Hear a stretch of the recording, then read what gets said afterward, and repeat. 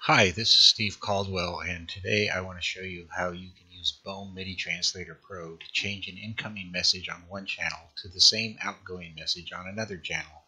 In this example, I will use controller 1 on channel 1 as the input and convert it to the same controller on channel 2 as output. First, I will open a new project file. I will then set up the default input and output devices. In this case, I'll be using Novation Launch Control as the input, and I'll use Bome MIDI Virtual Translator 1 as the output. Then I'll create a new translator.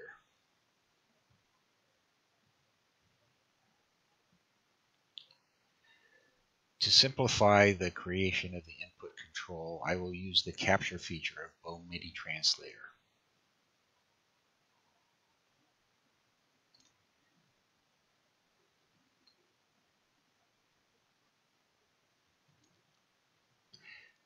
Now I will modify the input so that it will capture any value, any controller value I will store as PP, or any controller number I will store as PP, and any value as QQ.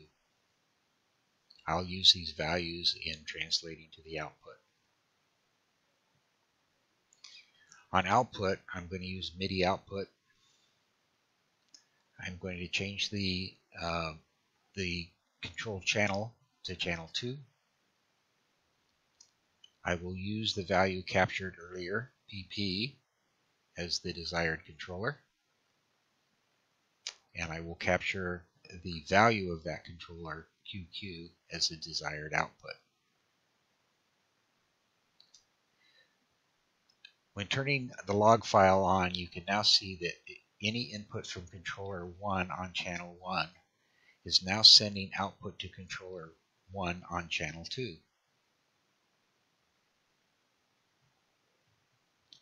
Thanks for watching.